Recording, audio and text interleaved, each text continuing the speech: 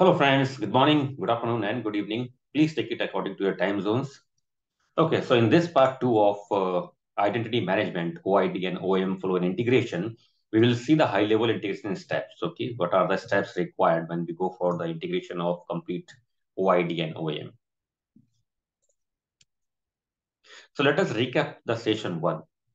Uh, in a basic flow, when we say that we have integrated our application with the OAM and OID, what happened exactly is that when a user tries to access any application which is deployed either in your internal network or maybe on the internet or on the public domain, okay, the first request hit your web server, okay, and this is the location where we deploy or we install the WebGate. So WebGate is a component that is required when we go for the integration of OAM and OID.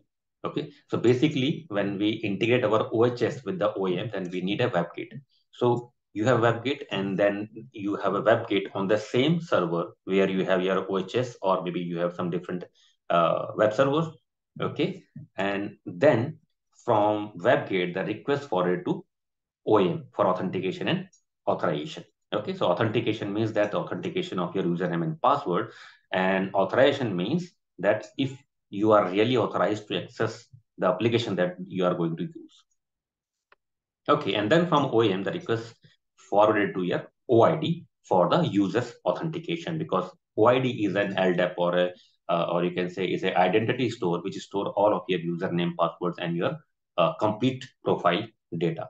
Okay, and then your OAM and OID connect with the backend database. So for OAM, when we install the OAM, we have a lot of schemas that we create, right, for the metadata of OAM, and then that completely store in your database, and then OID is again use your database for storing all of your identities.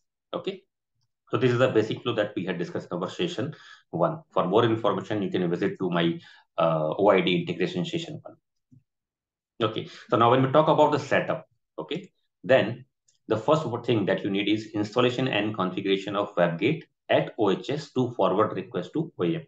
Okay. So now here, what I'm considering is that you have a web logic where certain applications are running, okay, and you have a web server is already running there. Okay, so here I'm considering that you are using the Oracle OHS server. Okay, so you need to install your web server, and once your web server is installed, then you have to install WebGate on top of your OHS. Okay, and then because your WebGate intercept the request from your web server and then it forward to OAM, although it is an OAM component, but it is a separate software that need to be installed along with your OHS. So first part is the installation and configuration of your WebGate in your OHS server, right? And once that is done, you have to install and configure your OAM and OID, and then your OAM need to integrate with the OID because all of your identities are stored in your OID, right? And OAM is basically work as an SSO, single sign-on, and as a policy manager, right, for authorizations of your applications. Okay, so it connect with the backend OID. So you need to install OAM, you need to install OID, and after that you have to integrate your OAM with OID. So now when we talk about the software installation, so what all of the softwares are required? You need the OHS, which is a Oracle web server, and then you need Oracle WebGate.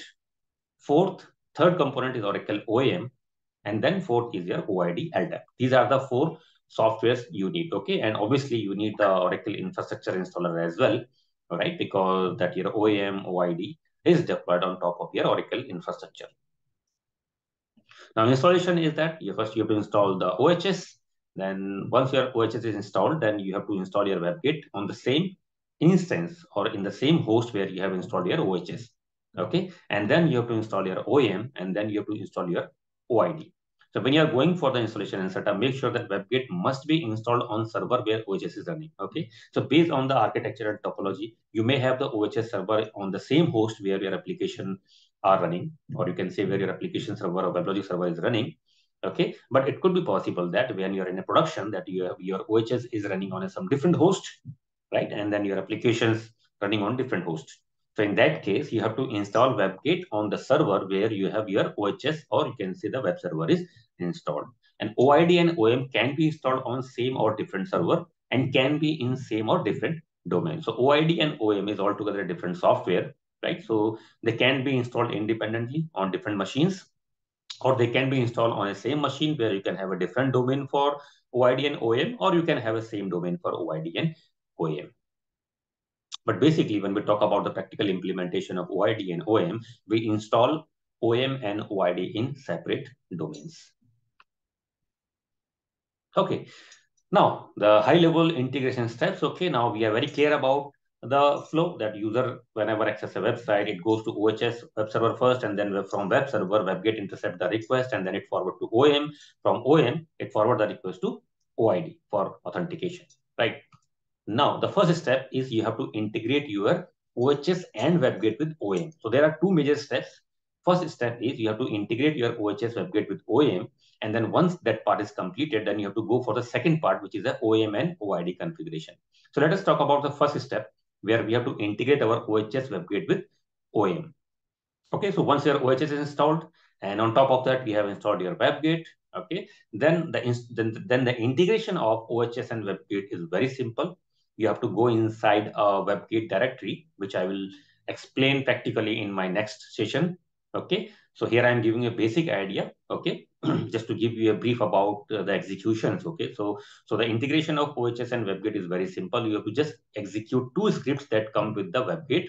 Okay, for the integration of OHS and WebGate. So that is the first part. And second, to integrate your WebGate and OHS with the OAM, for that you have to go to your OAM admin console, and then OAM admin console, you have to create an agent, okay, from the admin console, OAM console, okay. And once you will create an agent in your OAM, it will create some configuration files, okay. You just need to take that file and copy it in your WebGate configuration directly. So that is the only step that is required for the integration of your OHS, WebGate, and OAM. So let me reiterate that one. The first one is to integrate your OHS with WebGate. You have to just execute two scripts that come with the WebGate.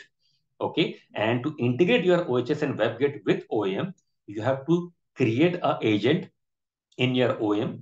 Okay, and so once you will create the agent, it will create certain configuration files. Okay, and once that configuration files are generated, you have to take those configuration files and you need to copy that in the WebGate configuration file.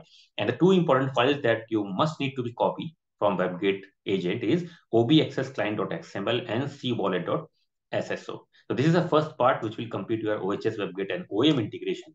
And when we talk about OAM and OID integration, okay, so for that, first you have to create an admin user for OAM in OID, because your OAM is going to connect with the OID. That means OAM is going to use OID as an identity store, right? Because it is going to authenticate all the identities from OID.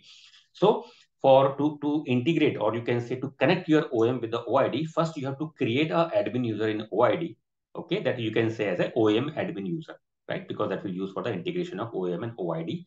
Second part is create OID identity store in OAM, pointing to your OID LDAP server, which will connect with OID using above created user. So as I said, your OAM will now connect with OID as an identity store. So by default, your not itself only OAM, by default, all the middleware, Fusion middleware products use their native authentication of WebLogic server. That means native LDAP server of WebLogic. Okay, but when we are going to configure OAM with OID, that means we are replacing that default authentication module or LDAP module with the OID. So that means you have to create a new identity store in your OAM. And once you will create your identity store in OAM, that place you have to specify the admin user that you have created in the above steps for the connectivity, right? So once it is done, select above created identity store as your default identity store. So as I said, when we have not configured OAM with OID, it will use a default LDAP store, right? And once we have defined the custom identity store to connect with the OID, then you will get an option to replace your default identity LDAP server with the identity store that you have created. In that way, we will replace default one with the identity store that we have created to connect with the OID, right? So that's all. And the last step is create authentication module in OAM and set LDAP in the Dropbox. Now we have integrated your OAM with the OID. So that means at last you have an authentication module. Okay, so for authentication module, just you need to do is you need to select the LDAP as a as a authentication server. Okay, so that's all from this video, and stay tuned for a few more interesting videos. Thank you.